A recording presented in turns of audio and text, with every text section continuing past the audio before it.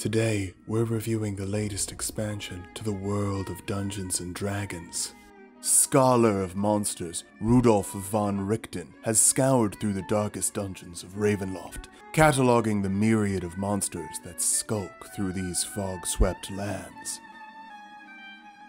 Ravenloft is crawling with ghouls, ghasts, and vampires, some of which could be 9 feet tall, with a propensity for yeeting a vanity across the room. Sorry about that. In addition to the options for your DM, Van Richten has also given players new options, including a bard whose arts allow them to speak with spirits of departed souls, a warlock who draws their power from a master of necromancy, and a vampire race so you could play a vampire lady in a sun hat who could break me over her gosh dang knee. You know, I'm probably not the best person to review this book. Whenever a new book comes out, I just sort of skip to the parts that help me build characters either for the channel or for a player character in a campaign. If you're looking for someone who's going to review this properly, check out friends of the channel Davy Chappie or Fry Minis. They'll both be doing extensive reviews of this book, and I'll just focus on the part of the book I can review. The part that lets you make Lady Dimitrescu.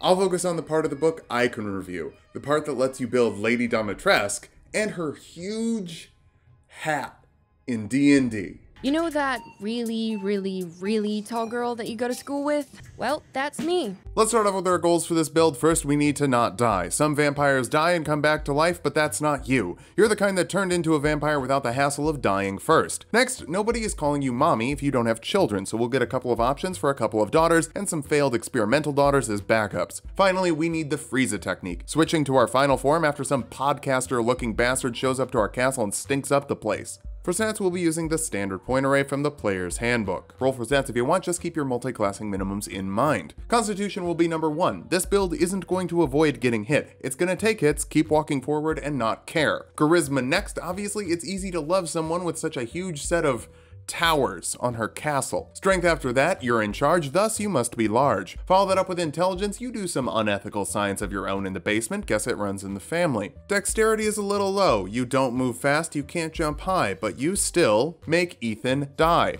We'll dump wisdom though. If you have weaknesses, it's that you have full conversations while the dude who's invading your castle is standing right outside watching you and you don't notice. That's low passive perception. The key piece to this puzzle from Van Richten's is the Dhampir race, which isn't really a race, it's a variation of races. So you could be a Dhampir Goliath and be 8 feet tall, which isn't actually tall enough, but we'll get there. It takes a bit of time for the regeneration to make your bones big. It's like what the dairy industry convinced you milk does with no actual evidence. Speaking of milk, if you want to be a big woman, bump your constitution and charisma with your 2 free points, balancing them out at 16 each. I love the new +2 in one stat, +1 in another stat, but do whatever stat you want thing that they're doing to the new races. It makes things so much more malleable so they can be flattened by Lady D. You also get 60 feet of dark vision so you can keep that gothic lighting in your castle, spider climb to move up walls without spending any extra movement, and at level 3 you can even hang from ceilings. You might want to climb Lady Dimitrescu, but in Resident Evil 8, Lady Dimitrescu climbs you. Your deathless nature means that you don't need to breathe, so heavy breathing in the room is definitely just me then. The best part about this race is the Vampiric Bite, a natural weapon that uses your constitution modifier for attacks and damage bonuses, dealing d4 of piercing damage, and you have advantage on it when you're below half health. A d4 isn't all that great, but you can heal the amount of damage you deal with it an amount of times per day equal to your proficiency bonus, or add the damage to your next ability check. So 1d4 plus 3 healing at the moment, but it's gonna get silly, like really silly. Like I didn't intend for it to be as silly as it's gonna get, but it's gonna get really silly by the end of this. I absolutely love how this build has turned out. It doesn't work on undead or constructs, so watch out if the blood goes stale. You also get 2 skills of your choice. We'll go for medicine and survival, in addition to skills from the Haunted One background, like Arcana and Religion proficiency. Mother Miranda blurs the line between priestess and witch, but you've definitely got that whole tragic backstory thing going. Everybody needs some tragedy in their backstory. We'll kick things off as a fighter, actually. I know it seems a little vanilla for a celebration of Van Richten's, but it gives you athletics and intimidation. You've got a soul, but you're not a soldier. Grab dueling for your fighting style, which might seem a bit off as well, but it adds to the damage of a weapon you're holding one-handed, or maybe made out of one hand. Maybe, we'll talk about it more later. You also get another regeneration method with Second Wind to heal 1d10 plus your fighter level as a bonus action once per short rest. You can regenerate even when you don't turn your house guests into a Kool-Aid jammer. Use this for that. But now we need to sign up with Mother Miranda, so it's time to jump over to Warlock. As much as I'd love to make you an undead Warlock to fit in with the new book, Mother Miranda Miranda doesn't really have an undead vibe. Minor spoilers, she does do a bit of necromancy here and there, but her aesthetic is much more witch than lich, and she has a bit of a blackbird vibe, which says Raven Queen to me, which means Hexblade. Also because the Hexblade abilities are by far the most Dimitrescu. First, you're a Hex Warrior, letting you pick a weapon to wield with your Charisma modifier rather than Strength or Dexterity, as long as it's not two-handed. Your claws deal slashing damage and have a nice long reach, so I think a whip would suit you well. Don't act like a whip wouldn't fit her style. They'll also get the bonus from dueling, helping you really rip open Ethan's stupid face. You can also use Hexblade's Curse, letting you pick a creature to absolutely torment for a minute, critically hitting them on a 19 or a 20. You can add your proficiency bonus to the damage of your attacks against them, and you can heal an amount equal to your Charisma modifier plus your Warlock level when you kill them. That's even more regeneration. Something I'd like to note, it's also more healing when you bite someone, since you get to heal the extra damage from your proficiency bonus. Let's take that even further with the Hex spell, cursing someone to take an extra d6 of necrotic damage from your attacks against them, which also adds to the bite damage, so you'll deal 1d4 plus 1d6 plus 5 at this point, and get between 7 and 15 health back, or that amount added to a skill check at level 2. Bananas. If that wasn't enough, Hex also gives the creature disadvantage on an ability check of a certain type: strength, dexterity, constitution, intelligence, wisdom, charisma. Pick one of those and just make people worse because they're kind of pooping their pants. For your other first level spell, Wrathful Smite will add a d6 of psychic damage to your next attack and force a wisdom saving throw on a creature you hit, frightening them if they fail. For a dating sim, Village can get a little scary at times. For your cantrips, Blade Ward lets you resist bludgeoning, piercing, and slashing damage for a round, helping you shrug off bullets as you slowly walk forward. You could dash forward instead to just get within melee range,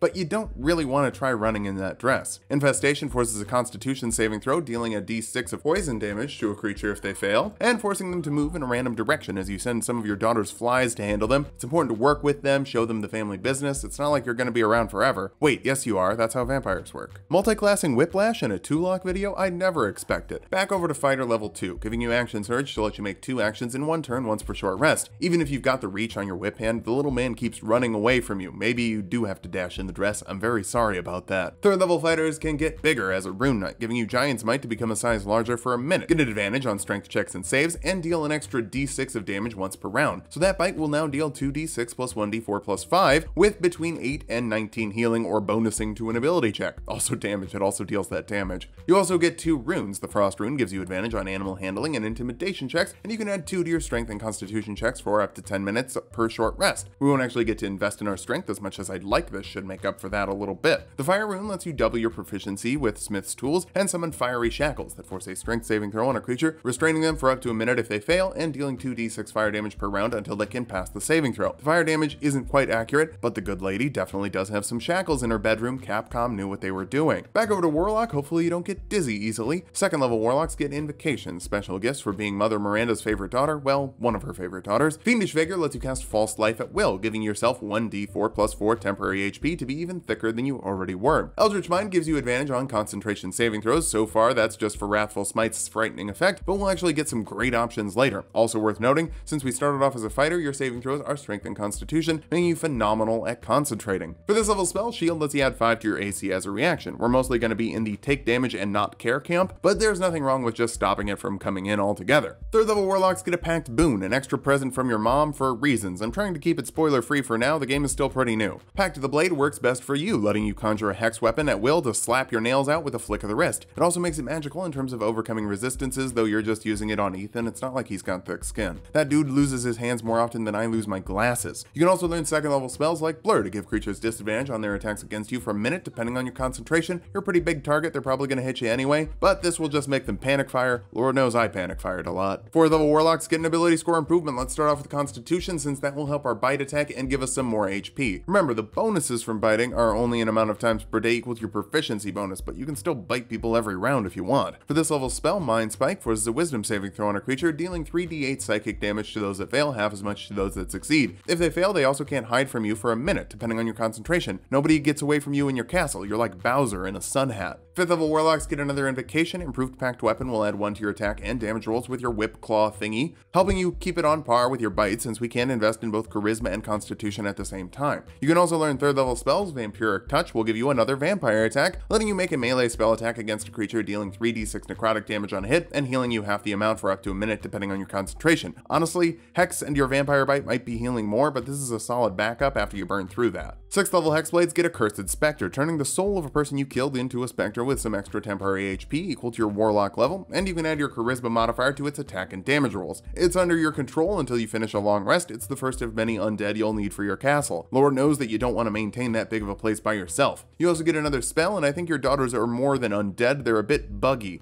Fae are pretty buggy, so the Summon Fae spell from Tasha's will let you summon a Fae of a certain type. Check Tasha's out for the stat block. It's a little easier for you to just read it instead of me trying to explain everything, but the main reason I'm doing this is you get a little Misty Step teleportation, which I think is perfect for disappearing and reappearing in a cloud of bugs. 7th level Warlocks get 4th level spells. Hexblades can learn Staggering Smite, letting you add 4d6 psychic damage to a weapon attack and forcing a wisdom saving throw on the creature you hit. Failing that, they get a little drained, with disadvantage on ability checks and attack rolls, and they can't take reactions until the end of their next turn. Turns out that you're actually supposed to have most of your blood inside of your body. You can also scoop up another invocation like Undying Servitude, letting you cast Animate Dead once per long rest without a spell slot. That turns a pile of bones into a skeleton or a corpse into a zombie under your control. They hang out in your basement to bully Ethan for 24 hours, and you can recast the spell to reassert control over up to 3 undead. No concentration required, so 3 skeletons, a specter, and a fae you summon all at the same time. That's the Ravenloft equivalent of a bar joke. 3 skeletons, a specter, and a fae walk into the bar. The bartender says, "Whoa, that's a odd assortment of characters." How have some of you not subscribed yet? Shame on you. 8th level Warlocks get another ability score improvement, bump that Charisma modifier higher for your claw hand. You tend to claw more than you slurp. For this level spell, Shadow of Moil wreaths you in death energy, giving you resistance to radiant damage, and creatures who hit you with a melee attack take 2d8 necrotic damage. Try to hit the good lady with a knife, see what happens. 9th level Warlocks get 5th level spells. Dance Macabre is spelled right in the graphic, trust me. It's also a phenomenally safe password. But in D&D, it raises up to 5 corpses to work for you for an hour depending on your concentration, and they can add your spellcasting modifier to their attack and damage rolls. If you're truly a noble, you shouldn't have to do much work yourself. You also get another invocation to do more work yourself. Thirsting Blade lets you make 2 attacks instead of 1 with your action using your packed weapon. It's pretty much your best cantrip. 10th level Hexblades get Armor of Hexes, meaning that when a creature you have under your Hexblade's curse tries to attack you, you can roll a d6. On a 4 or higher, they just miss. This doesn't use your reaction. There's no limit on the uses, just a full minute of the home invader missing half their attacks while you slurp them up with their necrotic straws, and recover your huge HP from your huge constitution score. Speaking of slurping, Enervation is a long-range slurp, forcing a dexterity saving throw on creatures within 60 feet of you. Failing that, they take 4d8 necrotic damage and you heal that amount. You can use your action to deal that damage again for up to a minute depending on your concentration, as long as you don't do anything else. Your claw isn't actually 60 feet, but sometimes it feels like it is. I'd like to see that hitbox, Capcom. I feel like I dodged it a lot more than you said I did. 11th level Warlocks get a piece of Mystic Arcanum, a 6th level spell you can cast once per long rest instead of with your spell slots, which recover on a short rest. Create Undead is like Animate Dead, but it makes 3 corpses into ghouls, which are like zombies, but better. It's just tougher fail your daughters to store in the dungeons. 12th level Warlocks get another ability score improvement. Let's go for Charisma again, since I want to get the most out of your Life Drinker invocation. Oh, by the way, Life Drinker, it's an invocation that lets you add your Charisma modifier and necrotic damage to attacks with your packed weapon, so your whip is now dealing 1d4 plus 17 damage after you use Hexblade's Curse, Life Drinker, and Dueling. That's better than the Great Weapon Master feat can do. Big woman make big hit, you have to respect it. 13th level Warlocks get a 7th level Mystic Arcanum spell. Finger of Death is pretty perfect for a woman with death fingers, forcing a constitution saving throw on a creature, dealing 7d8 plus 30 necrotic damage to those that fail, as much to those that succeed. If this kills someone, they become a zombie under your control. All the lords want winters for some reason. I think you can do better. Try to get a Redfield, or at the very least a Kennedy. 14th level Hexblades become Masters of Hexes, letting you move your Hexblade's Curse to another creature after you kill the first creature you had it on, letting you take out Claire after you take out Chris. That doesn't happen in Village. Unless you beat the game in under 3 hours on the Village of Shadows difficulty without healing or dying, then you unlock that, but you have to be a pro gamer like me. It also unlocks Chris Redfield in Smash. 15th level Warlocks get an 8th level Mystic Arcanum spell. Glibness sets the lowest you can roll on a Charisma check to 15. You're just too cool to mess up an Intimidation check or a Persuasion check on the rare occasion you're feeling nice. You can also grab one last invocation, and Master of the Myriad of Forms is not good. It's probably the most accurate way to get a claw hand though. It lets you make a natural weapon that deals 1d6 damage of an appropriate type, it's magical and has +1 to its damage rolls. It also doesn't get any of the benefits of your packed weapon, including the extra attack. But again, it's pretty accurate, so here it is. For a good one, check out Maddening Hex or Relentless Hex, but I can't explain them because they're not in character. Sorry folks, those are the rules that I made up. 16th level Warlocks get our last ability score improvement. Cap off your constitution for the best bite and enough HP to not really worry when you get hit in the face with a shotgun. Our capstone is a 17th level Warlock for one last Mystic Arcanum spell, and we need to be a monster, so we'll grab True Polymorph. That'll let you turn a creature into a different creature of challenge rating equal to their current challenge rating or level. So you could use it on yourself, and then you could turn into a creature of challenge rating 20 or lower. What would I call her final form for her final boss fight? Probably a Manticore, which is not worth a 9th level spell. But she really just flies, claws, and bites. That's what a Manticore does. To upscale to something a little bit better, a Rock, spelled without a K, also flies and claws people. A Naltheshni just claws people and flies and can frighten people, which I think is pretty reasonable. If you don't care about playing the character and just want the sauciest option, Ancient White Dragon. Go nuts. Now, True Polymorph is the main reason we had to go Warlock, other than getting your powers from an external source. Otherwise, Beast Barbarian wouldn't be a bad option. You'd get a ton of HP with the Barbarian's D12 hit die, unarmored defense to get things done with a plunging neckline, and claws and fangs to plunge into your annoying house guests. But that wouldn't get any necromancy or the big shapeshift at the end, so it doesn't work quite as well. Now that we've hit level 20, let's figure out how viable this build is. First, you are so hard to kill, with extra HP from whatever you polymorph into, followed by around 200 of your own HP, which you can heal regularly with all your spells and bites. That bite is also really solid with Hexblade's Curse, Hex, and Giant's Might. You can make your bite deal 1d4 plus 2d6 plus 11 damage for between 14 and 27 healing, or a bonus to a skill check 6 times per day. Finally, your damage is incredibly consistent, with a plus 17 damage modifier to your Hex weapon for claws that really cut through your foes. For weaknesses, you might not mind taking hits, but you're gonna take a lot of them, with 15 AC if you're wearing half-plate armor being your best option, and that's not in character because it would cover up your giant shoulders. Low wisdom could also be an issue for charming and hold person, 1st and 2nd level spells that could stop your aggressiveness. Finally, you could use a heavy weapon with your packed weapon and Great Weapon Master to deal way more damage than you could with a whip. But doesn't a whip feel more right? It's not like you have to worry about dying. Enjoy your dump truck's worth of HP, plethora of regeneration skills, and final form to just destroy anyone who would threaten your family. Just watch out if you run into someone with magic of their own. It could make you look like a real boob. Thanks for watching. If you like the video, subscribe for more. We make 2 videos every week. Join the Patreon for this character sheet and a whole bunch more, and sub to Davy Chappy and Fry Minis for more Van Richten content.